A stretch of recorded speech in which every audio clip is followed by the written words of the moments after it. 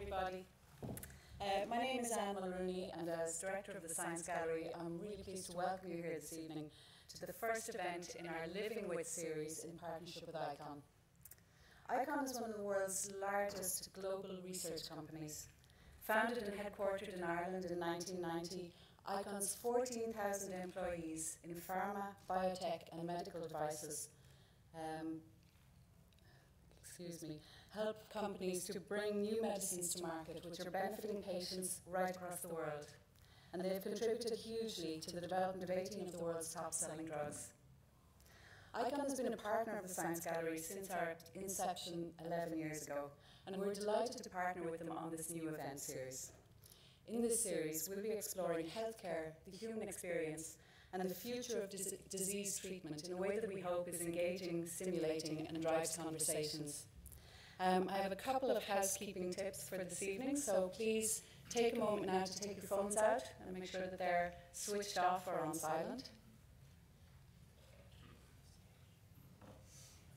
And also please note the fire exits, so the closest one to the front is down here, and there are also the two doors that you came in this evening. Dr. Ciara Kelly will be our MC for this evening, and she will introduce our panellists. I hope you enjoy the evening, and I look forward to welcoming you to our future Living With series events. Thank you.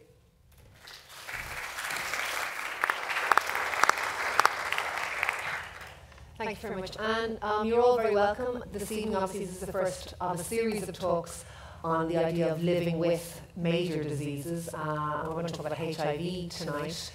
HIV, I suppose, has changed radically in many ways in how we think about it. What was once considered a death sentence, maybe in the 80s, and would have been in some way a cause celeb and would have been something people were terrified of getting and would have gotten huge attention, has largely fallen off the radar for a lot of people now, and we don't hear nearly as much about it, and that is probably to do with changes that have taken place in terms of treatment over the past 30 years or so. We have a panel this evening who are going to discuss the different aspects of living with HIV, of being a researcher in the area of vaccines, of being a clinician, and we're going to talk about social stigma around men who have sex with men having HIV, and obviously towards the end we will take questions from the floor, and we'd love if you got involved and asked any of our panellists what you want to know about this subject. I'm going to introduce them now. On the end here, we have over here, we have Adam Shanley, who is the Programme Manager with HIV Ireland. Gay, bisexual and MSM, which is men who have sex with men, are disproportionately affected by HIV and by STIs in Ireland.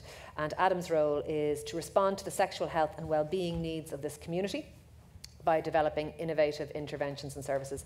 And HIV Ireland is a non-profit organisation whose mission is to contribute to significant reduction in the incidence and in the prevalence of HIV in Ireland and towards the realisation of an AIDS-free generation, and I think we would all support those aims. Beside him here is Thomas Strong, who is a member of ACT UP, which is handy because it's on the t-shirt, and is a lecturer in anthropology at Maynooth University.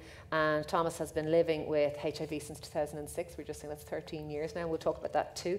And in 2016, he wrote an opinion piece in the Irish Times entitled, "How Can There Be Such a Thing as Guilty or Innocent rather HIV?" about how we might view certain patients who have HIV. This lady here is Caroline Forkin, is a medical doctor by background since 1994 and formerly worked in the Guide Clinic, which some of you will be familiar with in St James's, the genitourinary and infectious disease clinics, and subsequently went to Mozambique in the early noughties and has worked as a HIV advisor to the World Bank and a HIV advisor for Irish Aid.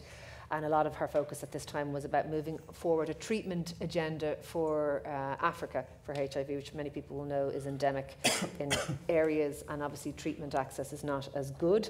And her focus was on getting lower priced antiretroviral agents and a scaling up of prevention of mother-to-child transmission, and also on combating the stigma around HIV and promoting testing and awareness of people's HIV status and safe sex practices. This is Professor Nigel Stevenson, who is an assistant professor of immunology here at Trinity, and Professor Stevenson's research analyses how viruses target our immune system, and obviously HIV is one of such viruses, and his research has been funded by the Irish Research Board and the Science Foundation of Ireland, and he has recently published a new mechanism through which HIV blocks innate immunity, and explains to us why HIV remains, sadly, virtually impossible to cure, which is not where we want to start the conversation this evening. I might come to you, Caroline. Caroline, you've worked in this area for 20 years between Ireland and indeed Africa. We're talking tonight about the 90-90-90 programme. Will you explain maybe first of all to the audience what that is and where we're at with it? Yeah, perfect. So I think everybody will have seen on the way in, 90-90-90. In any health sector around the world, we all get used to hearing these targets being set periodically. They come around with alarming frequency, but they're set for very good reasons, to try and drive forward an agenda, to kind of direct action, and also for accountability at a global level. So what is the 90-90-90 UNAIDS agenda? It was set in 2013 by UNAIDS. It's part of UNAIDS' kind of overall trajectory, if you like, what they call their fast-track trajectory to 2030, in which they want the world to no longer be living with the public health threat of AIDS. So they want to reduce new infections to such a level, 200,000 per year, by 2030, that it's no longer considered a public health threat. So the 90-90-90, if you like, they're kind of park benches along the way to getting there. 90 people, they want 90% of the world's HIV positive population to be aware of their status, so to know their diagnosis, know that they're living with HIV. Of that proportion of people, they want 90% of those to be on sustained antiretroviral treatment. And out of that cohort of people, they want 90% of those to achieve viral suppression. And we'll probably hear throughout the course of the evening, viral suppression of HIV has become one of the central tenets, if you like, of a comprehensive prevention strategy for HIV. So that's what it is. And I suppose, where are we and where are we going to get to? This is 90-90-90 by 2020, which is next year. So if we look globally, the latest figures, which are actually from 2017, would show that 75% of the world's population are aware of their diagnosis. Of that group, 79% are on sustained antiretroviral treatment. And then of that group, 81% have achieved viral suppression. So that's pretty good if you think 2017, 2020, we'll have updated figures fairly shortly. But there's still a ways to go. And if we look at the UNAIDS report from last year, 2018, it's no coincidence that the title of that report is called Miles to Go. So, it does put it in context, but I think if you look back from where we've come, it's been huge progress. And Ireland specifically, looking up the figures for how we're doing with respect to that, 87% of people in Ireland who are HIV positive were aware of their diagnosis in 2017, and then 83% of those were on sustained antiretroviral treatment. And of that, 95% had achieved suppression. So, I think credit where credit is due. I know we still have a lot of challenges here with respect to many aspects of HIV, but we've achieved one of the targets and we're very close to achieving the other two. So I think that puts some context around it. It certainly does. And just maybe for people listening, why is full viral suppression so important? So viral suppression means that the viral load, which is, if you like, the amount of virus that's replicating actively in your system at any one time is undetectable in your system, such that it is untransmissible. So I think that's the key point. So why have they made viral suppression one of these key targets? Is so that it is actually untransmissible, my apologies.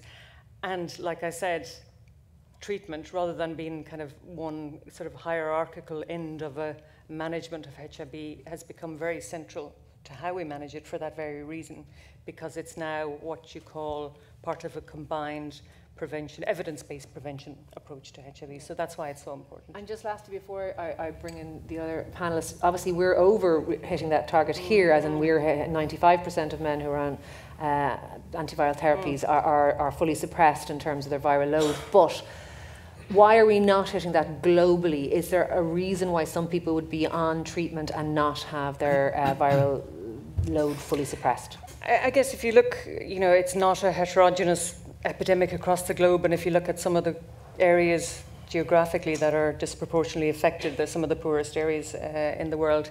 So if you look at the health systems around, sub-Saharan Africa, parts of Asia, they're not able to maybe service, the patients who are HIV positive in the same way that we would be on this side of the world, and maintaining access, but also being able to stay on uninterrupted antiretroviral treatment, which sometimes is nigh on impossible if you're living in a a village somewhere in rural Africa. I suppose funding also. Funding, not yeah. everybody has access to Yeah, treatment because of cost. Yeah. Yeah. I do want to get to all the research, but I might bring you in next, Adam, if you don't mind. Obviously, you work with men who have sex with men community. Has the view on the stigma of HIV and has the view on the seriousness of HIV as an infection changed or evolved, do you think, over the last number of years? I think we, well, speaking specifically about the gay and bisexual community, male community, I think we're much more engaged on the topic of HIV. I think particularly in the kind of 80s and 90s, like we have a huge legacy of being involved in the response to HIV and AIDS as a community. And I think with the advent of antiretroviral treatment, as you kind of said in your opening, the topic of HIV did kind of fall off the table somewhat. And it's only kind of been in the last number of years that as we see an increasing number of new HIV notifications in Ireland, but also, in significant climb in cases. There is, yeah. There's been a consistent rise, a year-on-year rise since 2011 here in Ireland, and gay and bisexual men and other men who have sex with men are disproportionately affected by that.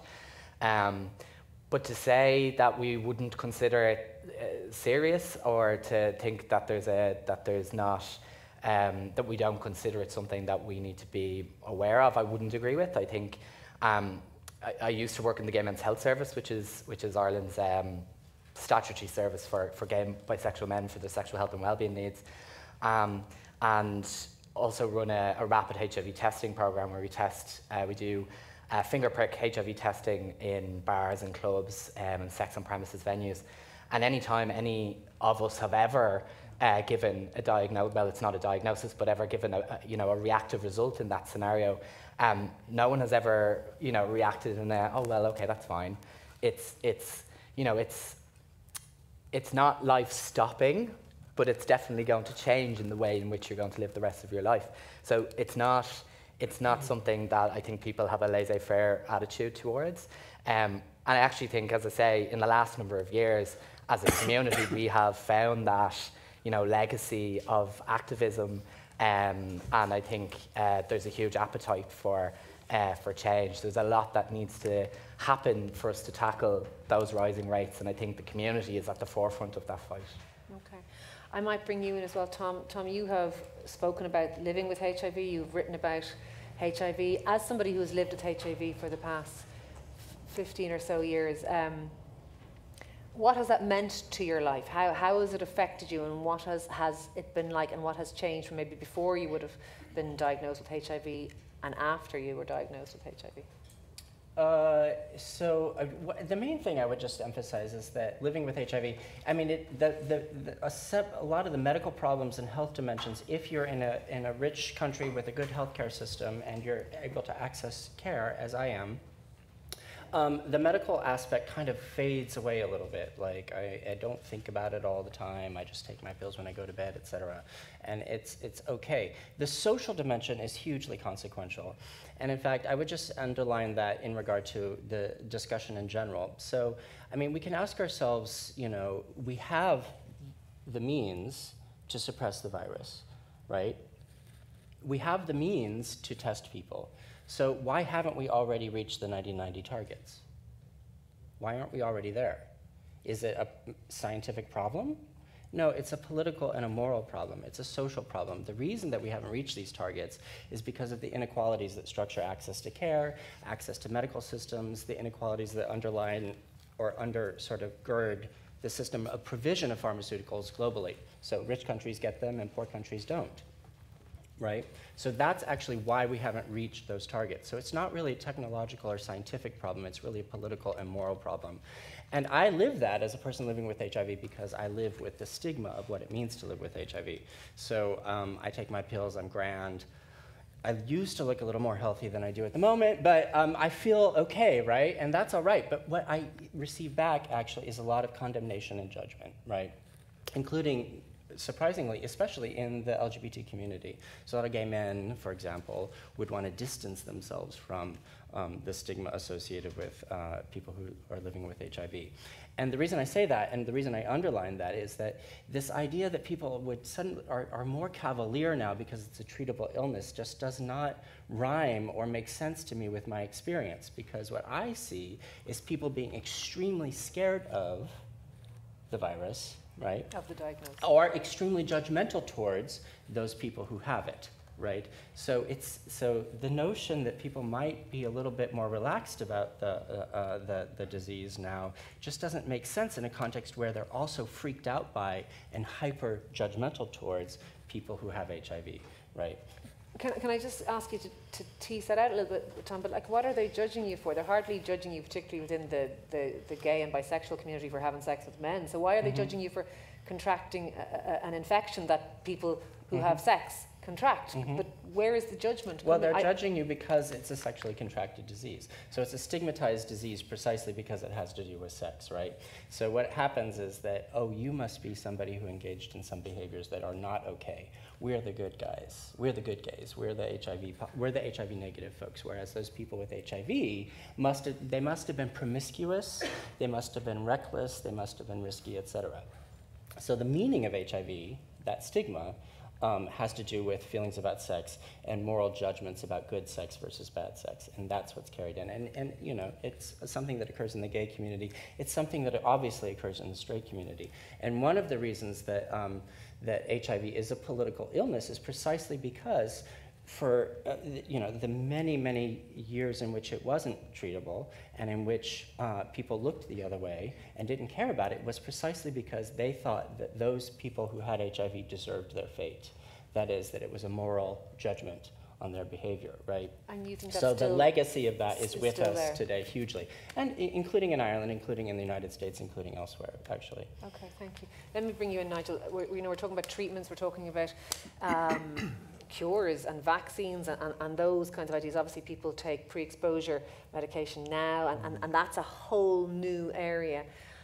Why has the HIV virus proved so difficult when we know so much about it and it's so widely studied, and we understand about our DNA and our RNA, and we understand about our immune systems so much now?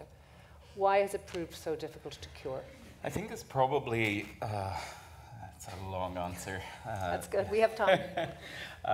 But one of the key things is that HIV chops your DNA and pops its DNA into your cells, and that remains in there. And every time you go off antiretroviral, the HIV could kickstart and recover, basically. We found in Trinity, we wondered, there's this molecule that if you get infected with any virus is produced by your cells, and it's called interferon. And people might recognize interferon. It was used for treatment for hepatitis C, but it's a natural molecule that's produced in our cells. And it actually induces hundreds of antiviral genes, and these all act in different ways to clear viral infection. And if you get a cold or a flu, this will kickstart and clears the virus. And I suppose our main research question here at Trinity in my group were why do some viruses, if interferon's so amazing, why do some viruses actually avoid that? And we started looking at that with hepatitis C, actually, because in Ireland there were so many people infected through the anti-D cohort, and this was a very topical subject here. And we looked that some of the patients that were treated that had a specific type of hepatitis C, only 50% of them responded to this interferon treatment. And we kind of think when interferon hits the cells, it starts activating what we call a signaling pathway. And we think of these signaling pathways as kind of like a row of dominoes. And interferon binds to the outside of the cell.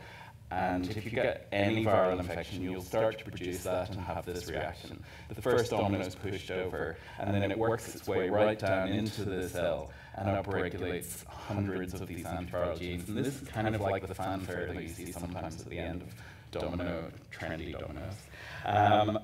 But what we found was that actually HIV and hepatitis C take some of those dominoes out. and the interferon signaling pathway can't work. So you can't get the upregulation of antiviral genes.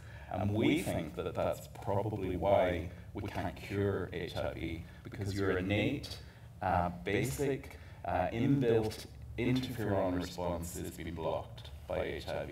Okay, and I suppose that's what we mean by it being an immune, a virus that attacks our immune system. Exactly. So what we should be using to clear it and to tackle it is the fundamental building blocks that it's actually undermining.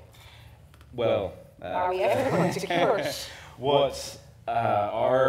So we found out that basic discovery. Now what we think we need to do is actually restore the interferon response, because HIV is still targeting your natural interferon response, and if we could bring back those missing dominoes, then we could actually upregulate the normal antiviral genes. Like there's hundreds of antiviral genes. We probably know the function of 20 to 30 of them. And some of them block viruses from getting into the cells, some of them chop up the viral DNA, some of them even start a cell to die, so that effectively the virus is taken down with the ship when the cell dies. So if we could restore those functions, we might be able to get over the hump of actually clearing the virus. And is there research actively going on into restoring the dominoes, as you say, and is it likely that we will see that in the short to medium term, or is that unsayable? That's our next step, yeah. So we are focusing on that, and we're collaborating with people around the world to get resources into thinking about this. And this may be an additional treatment that goes alongside antiretroviral therapy, or even there's other types of new therapies that kind of try to restore the virus, and that your whole immune system detects it. Which some people think could work, and if we were able to add interferon, you might be able to actually target that and get rid of it. Okay. I want to come back to maybe both Adam and Tom and get kind of a joint response from you. We were talking before this lecture series started, and about obviously men who have sex with men are disproportionately affected by HIV, not just in Ireland but throughout the world. And the response of your community to that, how they are dealing with it. I talked to you just before and I mentioned safe sex, and you both looked at me and said, what do you mean by safe sex? And I kind of, in my perhaps naivety, went, condoms. And tell me why you both slightly bristled when I said that. Safe sex, perhaps as my background being that of a medic, might be viewed in one way, but is it the case that the gay and bisexual community views safe sex a little bit differently? Either of you, both of you. Do you want that? Or should I? Or? Yeah, we can tag team on that answer, I guess. Yeah. Can a tag team? I think it's probably a bit of a well-worn term, but I think you need to meet people where they are. I think what we need to do when we think about safer sex, like first of all, I think one of the kind of things that kind of gets me in my stomach is when we talk about sex, we also talk quite a lot about risk, right? Your risk of HIV, your risk of STIs. And I think that kind of pathologizes sex. Sex is there to be enjoyed. It's pleasurable. And so I think that's the standpoint that we need to start from. We need to look at how people feel, first of all, making as much of the prevention toolkit available to people, and then working with those people to figure out what's best for them. So for example, if condoms are absolutely off the table, having an understanding that you're more vulnerable to acquiring HIV and STIs by not using condoms, but there's other options available. So PEP, PrEP, like testing and treatment. I think one of the things that, one of the ongoing difficulties I have is when people wave the condom as absolute king.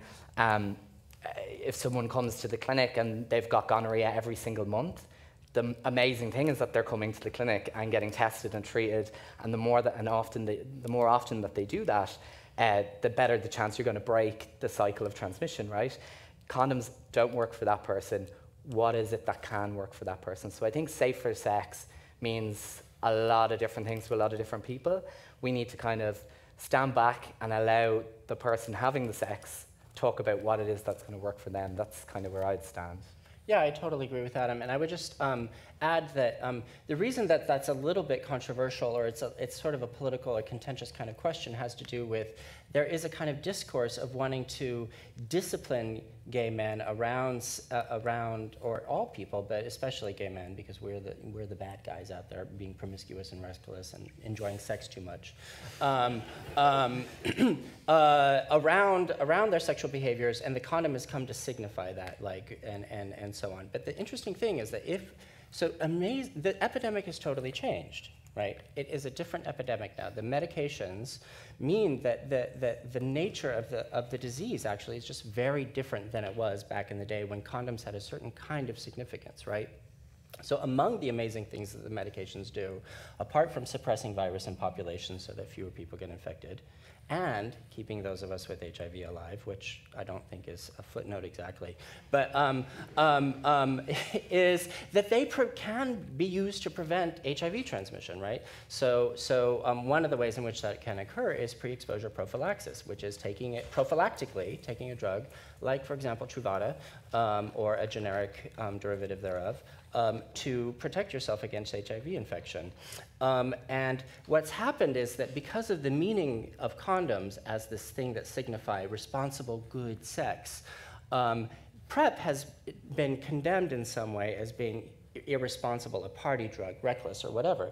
But if you are taking pre-exposure prophylaxis responsibly on a daily basis, you actually are acting very responsibly to protect yourself, right? And in fact, PrEP, pre-exposure prophylaxis, is a safer way to avoid HIV than are condoms if you look strictly in terms of the statistics of risk, right?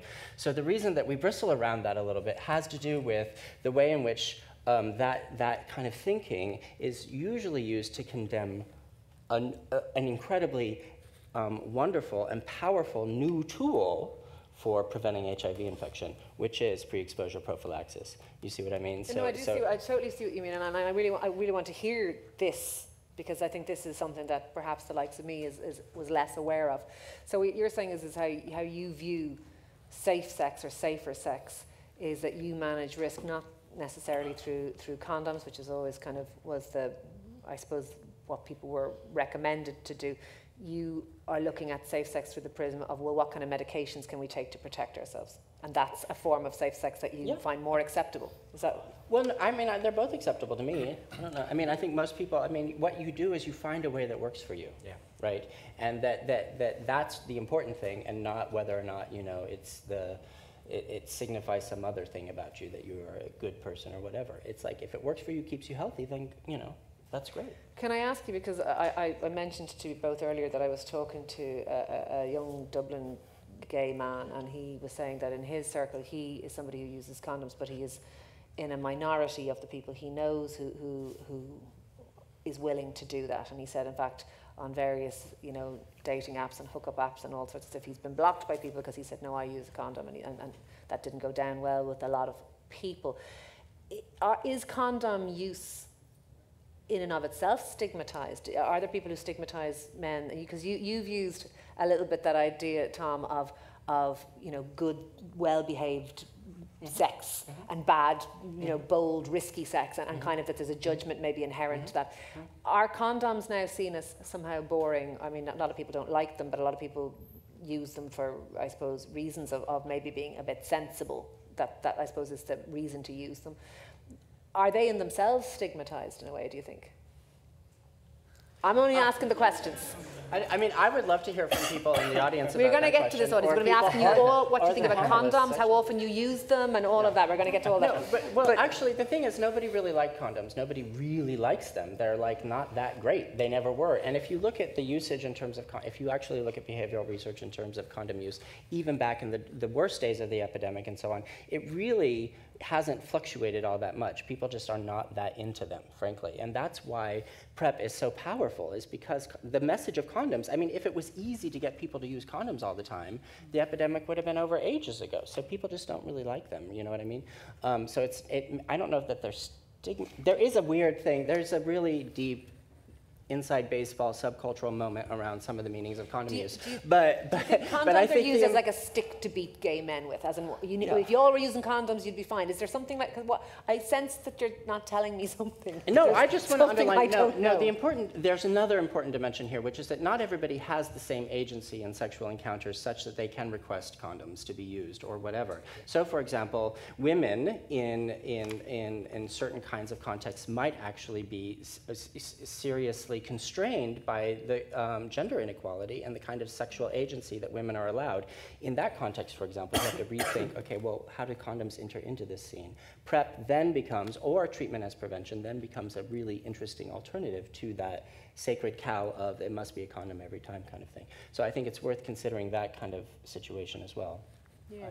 I think we probably have to remember about the other sexually transmitted diseases that, like gonorrhea and syphilis, that aren't protected by PrEP. Sure.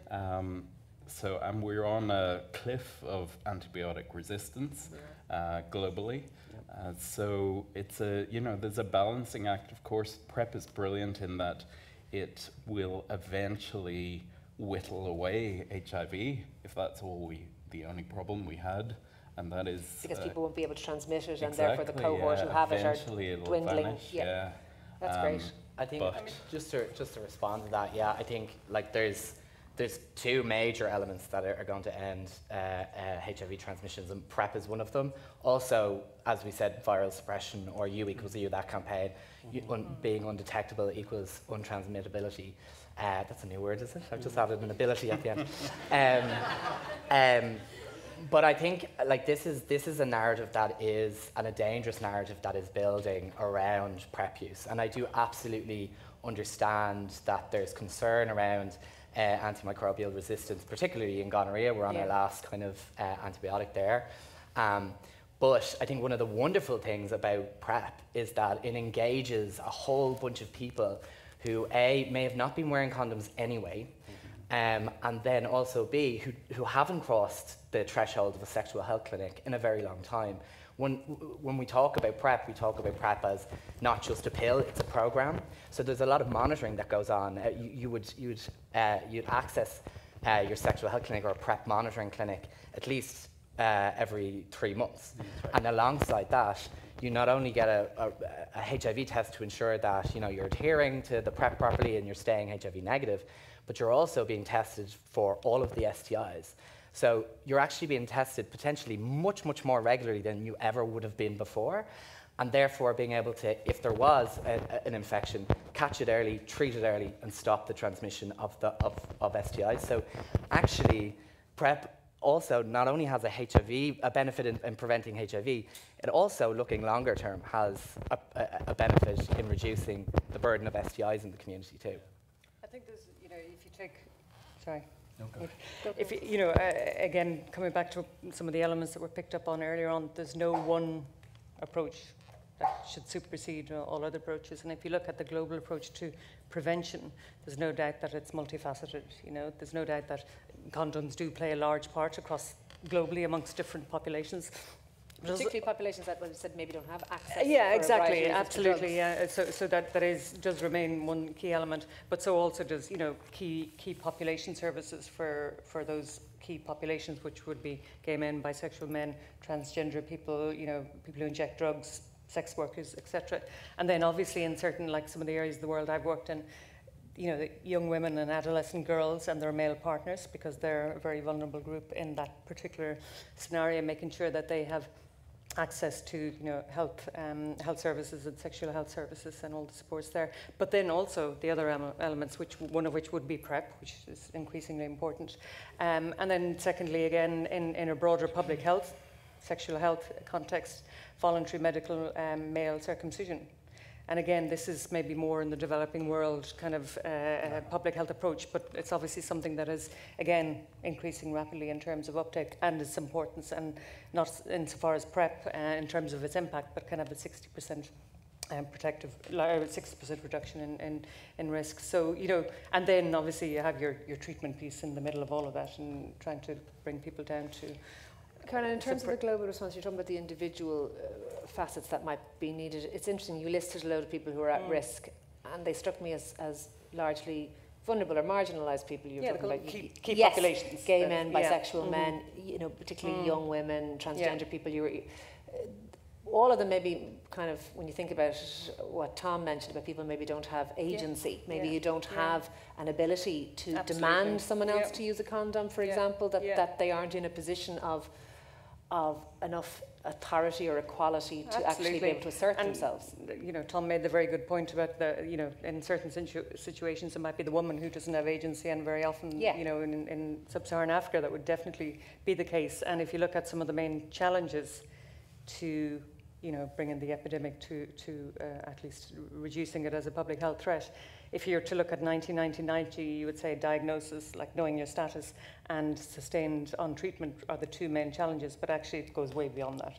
And political commitment, political you know, commitment to dealing with the stigma, the discrimination, the social exclusion, but also then self-sustaining mechanisms to finance treatment, to finance research. I mean, in the world I'm in now with ICON, you know, that kind of drive to bring, you know, simpler, more affordable diagnostics, better tolerated antiretrovirals, more affordable antiretrovirals, PrEP, and the quest for a vaccine, you know, and all of those challenges. And do we need a sort of, and do we have, obviously we have something like the 99-90, but do we need a global response? Because obviously with an infectious disease, you might be able to control it very well in the West, in a wealthy country, but if it's bubbling away in countries that don't have access to good healthcare systems, you will have that reservoir of infection there on the planet at all times. You know, it's not a heterogeneous illness across the globe. It's very different. However, you know, a lot of the central underlying tenets of the response remain the same. They maybe just get different emphasis and different resourcing, financing, depending on the area of the world. But there's no doubt that, you know, the kind of drive to particularly the agenda around, you know, access to treatment and looking at those key populations and all of the other interventions that can ultimately drive down the rate of new infections to that kind of goal by 2030. It is very much joined up. But, you know, there are challenges, and if you look, you were talking earlier on about the challenges to a vaccine, not only because HIV is such a complex virus and with all of the kind of technical complexity, the world of R&D around vaccines is very complex. Yes. I actually do want to bring you in, Nigel, on vaccines, because we're going to throw it open to the floor in just a moment or two. But where are we at? Because what we always heard in the past was that the real thrust of research around HIV was the search for a vaccine to immunise us all against it so that we could not contract it.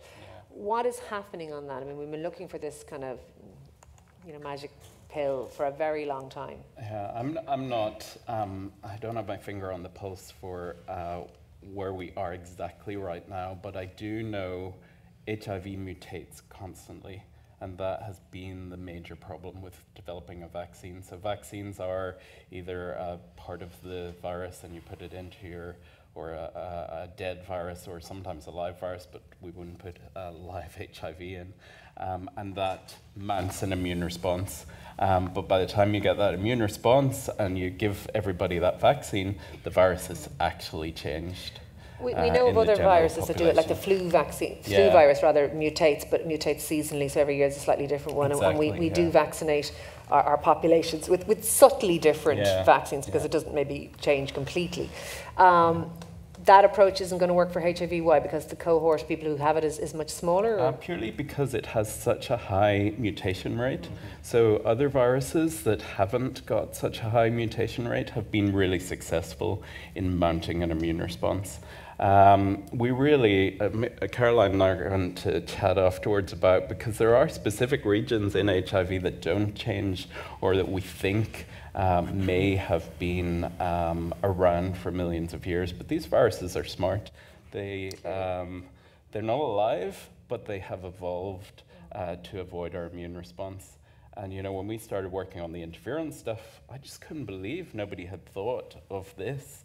But there's so many different ways that HIV evades our immune response.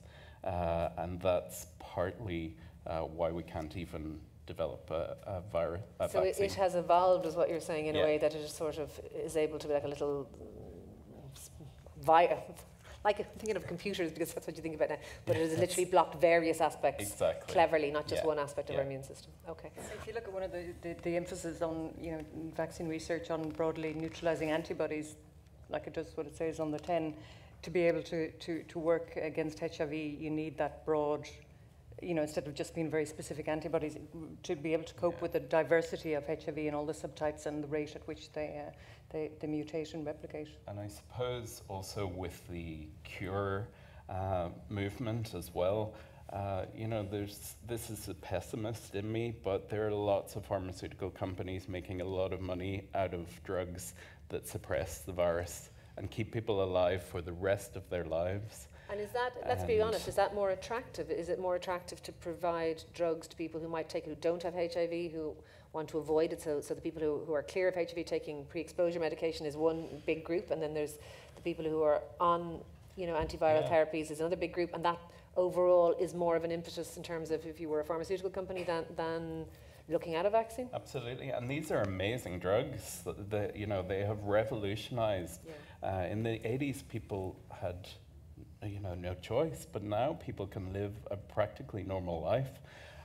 But they're drugs, and they're something that you don't ideally want to have to take all the time, but also the pharmaceutical companies are making money for the rest of those people's lives. Before we throw it open to the floor, just either of you, we talk about antibiotic resistance, and we talk about that, gonorrhea, we're getting into difficulties there.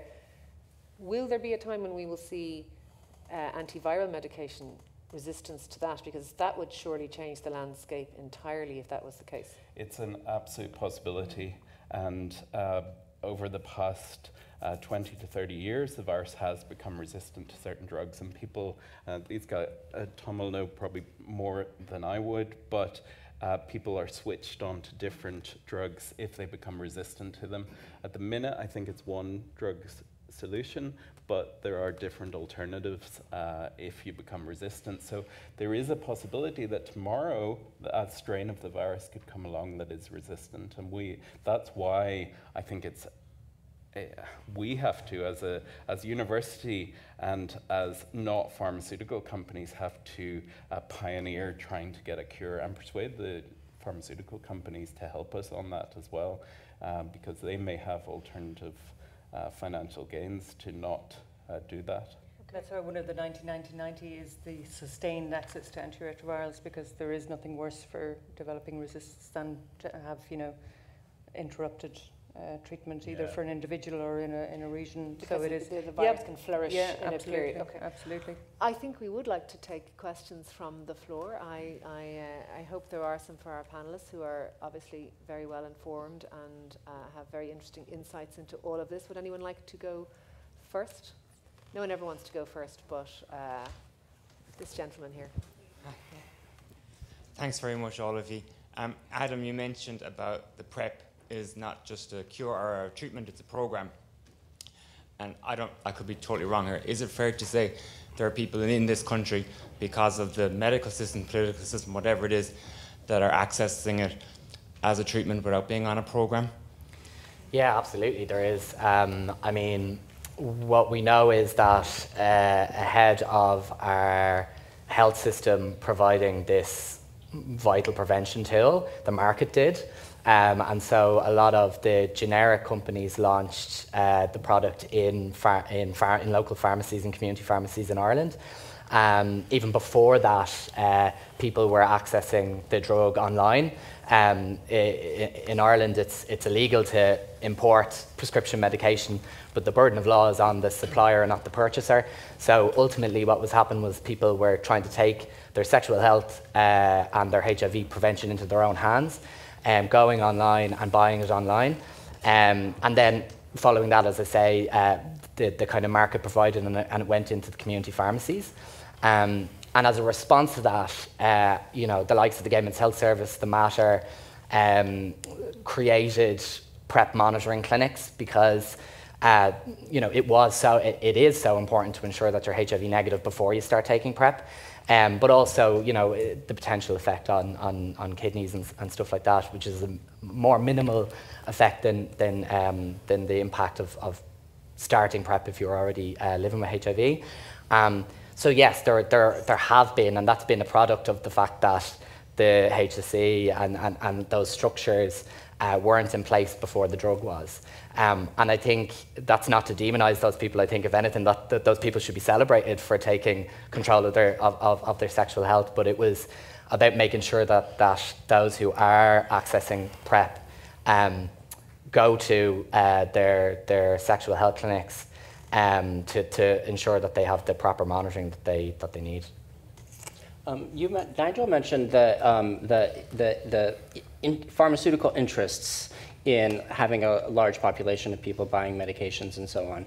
And it's worth noting that one reason that a PrEP program will be possible in Ireland, and one reason that people are able to even purchase this medication in Ireland, is because they're getting a generic version of the drug. It's worth noting that right now Gilead Corporation is in the forecourts contesting and trying to preserve a special exemption to the expiration of their patent on Truvada, so that they could hypothetically retain the very high prices that they charge for Truvada in other places, such as the United States, which is like $1,700 a month.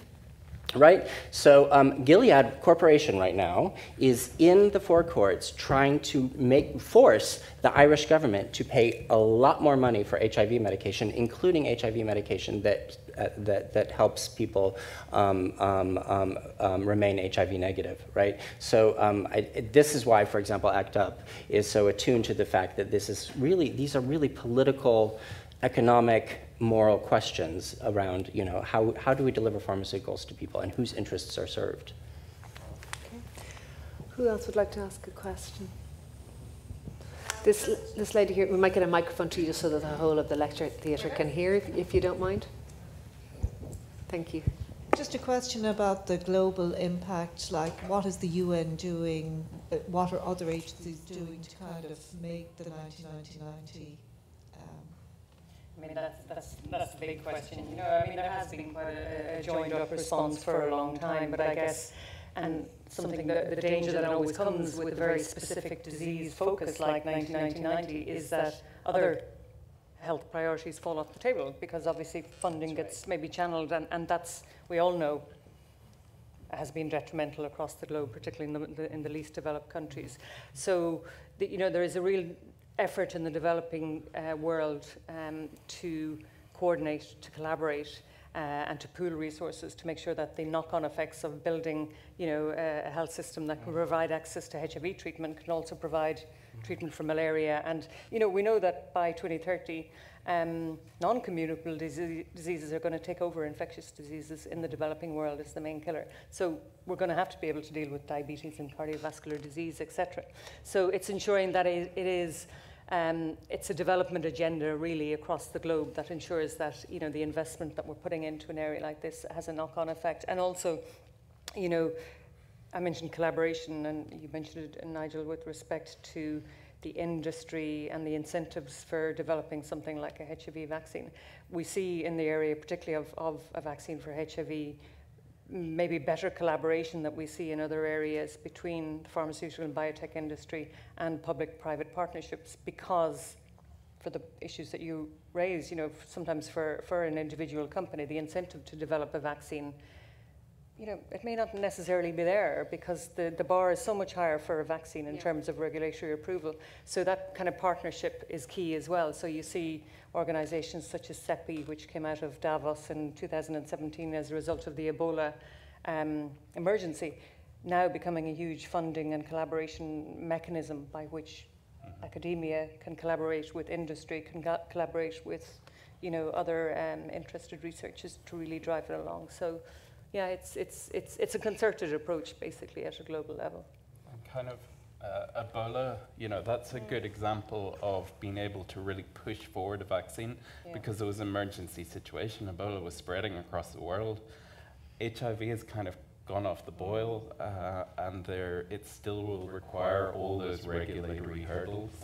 And Ebola has kind of prompted that sort of approach whereby, looking again at the collaboration piece between public and private, etc., there's a move to kind of looking at sharing key technology platforms, particularly in the case of an emergency, vaccines whereby, you know, against a number of antigens, so across a range of diseases, so that you could look at sharing key technology platforms, because these are, as we all know, these are hugely expensive, you know, prohibitive for even many companies. So there is a move to kind of looking at that type of collaboration as well, because, you know, we need to get there ultimately.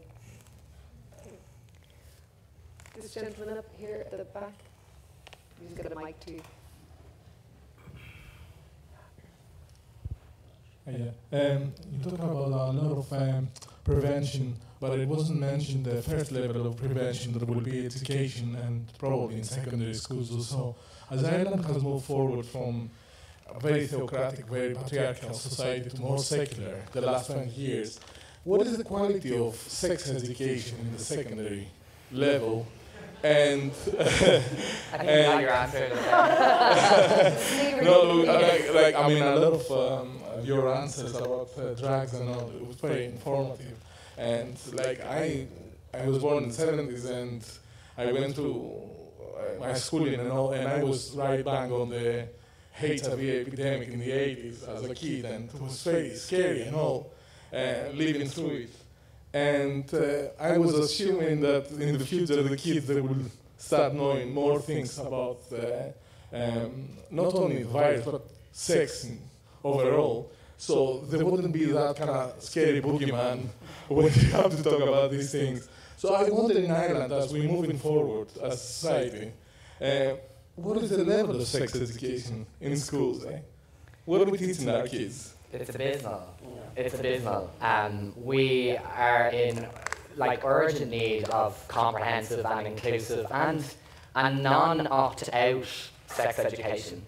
I went to a community school in Tallaght, and when we were bunched into a room, all as boys, biology teacher very awkwardly spoke about how not to get someone pregnant, not relevant to me. And, you know, all of these things that the teacher felt awkward, we felt awkward. I didn't get any of the information that I needed. Many others probably didn't either. It was cloaked in shame and guilt. So, you know, none of us were going out into the world with a good sense of self, of that sex is there to be enjoyed, or how to you know, prevent HIV or STIs. And I think that, unfortunately, has been pervasive. I don't think that that's changed by much. I think some schools have done better than others, but again, that's that uneven playing field. And I know that there was a review of the relationship and sex education kind of curriculum, and I think, you know, there is inroads in trying to make that better, but I think the key part of all of that is the opt-out element, where you'd have this, you know, based on the religious ethos of a school or whatever. If I went to a school with a religious ethos, as a young gay person, then potentially the really important information that I would need so that when I'm going out to enjoy sex, I don't have.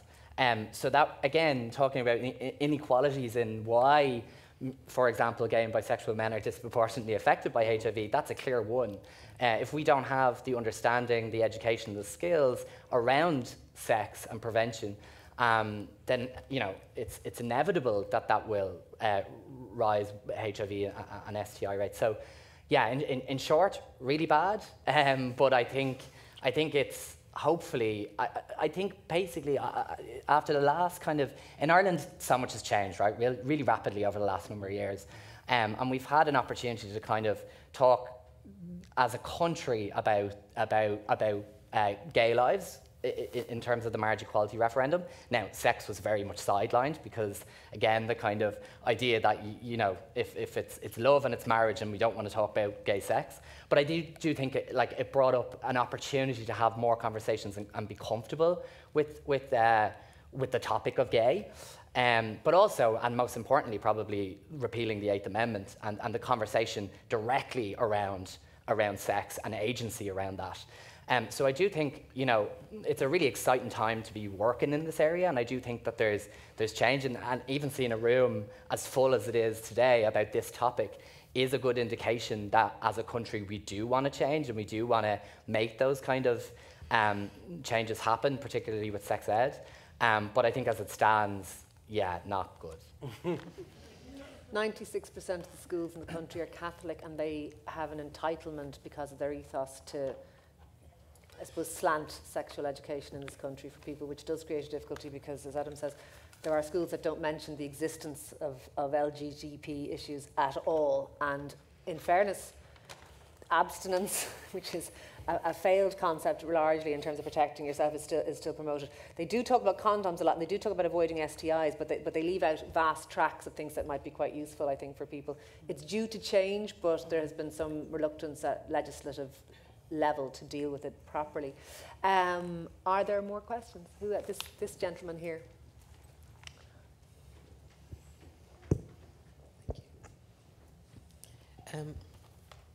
I was wondering, in the 1980s, and the 1990s, one of the major obstacles to preventing the spread of HIV was blocking by religious institutions against condoms, and I know you mentioned political and moral forces which hinder the work. I wondered, in your own professional fields, whether it's academic, medical, or activism, do you find religious institutions today, or religion in general, as an ally in achieving the 1990 goal, or a hindrance?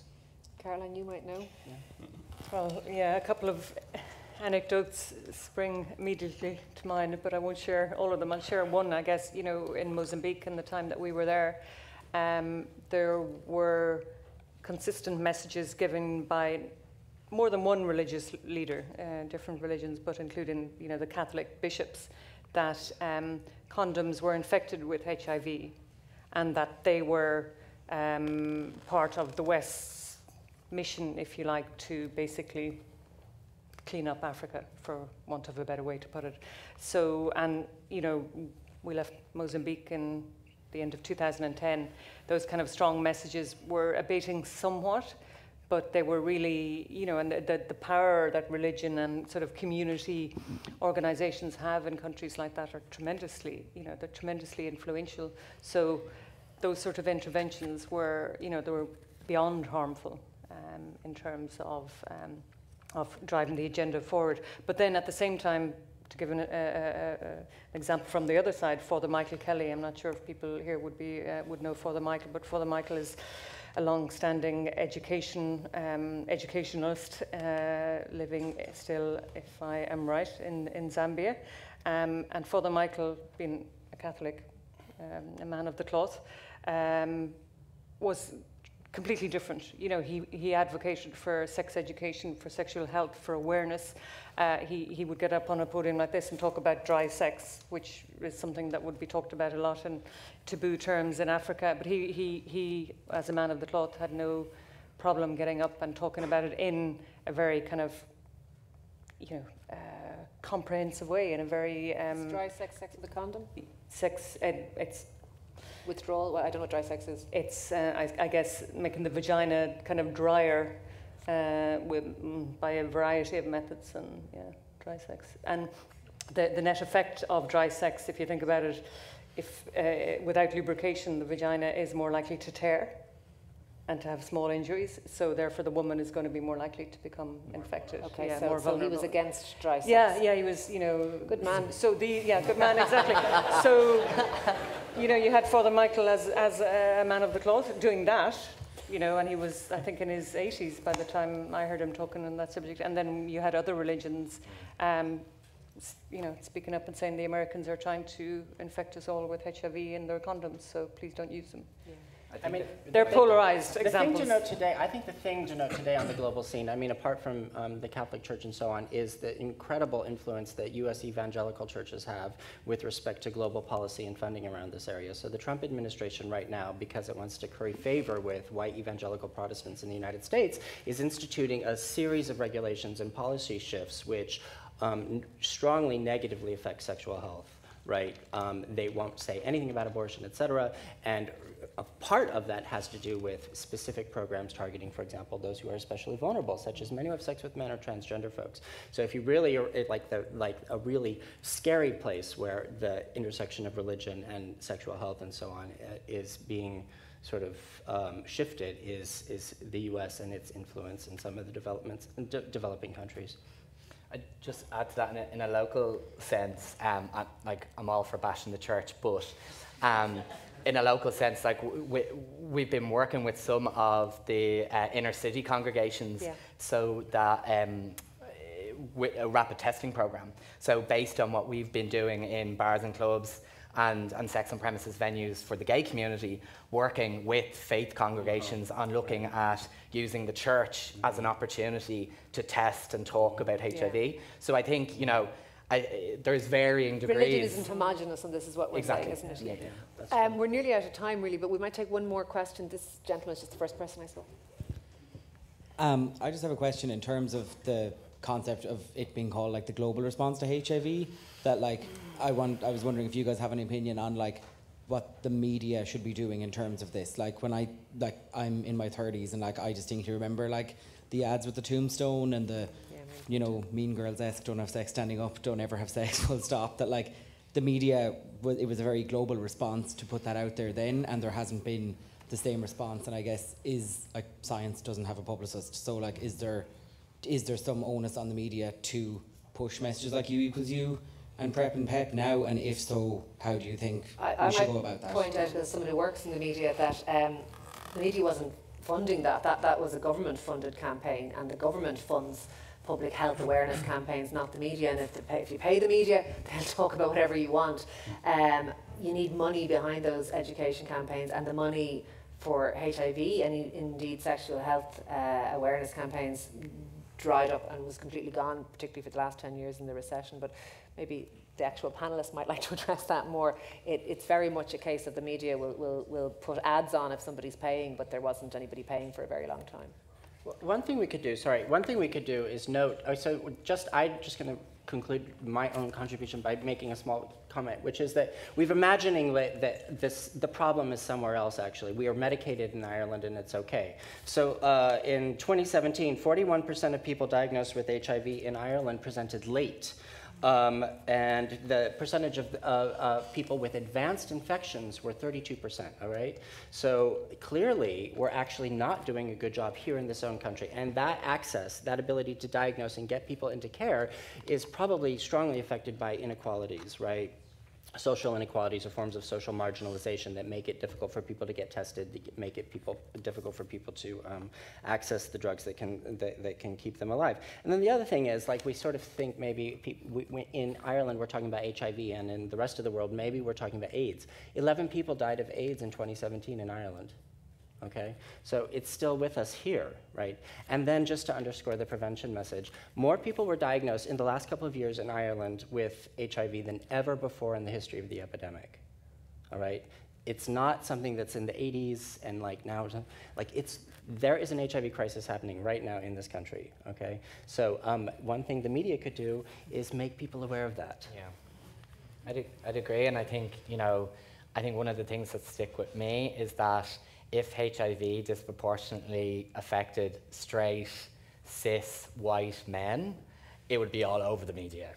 It doesn't. So I think that's part of the reason as to why we don't hear much about it. Yeah, that's right. I suppose that feeds back into the stigma idea. Yeah. It's nearly 7:10, so we might, but unless Caroline or Nigel have something specific that you'd like to say before we finish? I suppose in relation to getting the media and getting the publicity out, we all can do that. The HRB gave us some money to tell people about our research, and we've made a documentary film with Jonathan McRae, your colleague, that we'll launch here at Trinity during the year, and that's documenting people's experiences with HIV, being infected, and also having people that have died from AIDS, and to try and tell the good stories that are happening with the treatment and PrEP, but also to remind people exactly what Tom said, you know, this is still a crisis and we still have to keep it on our agenda.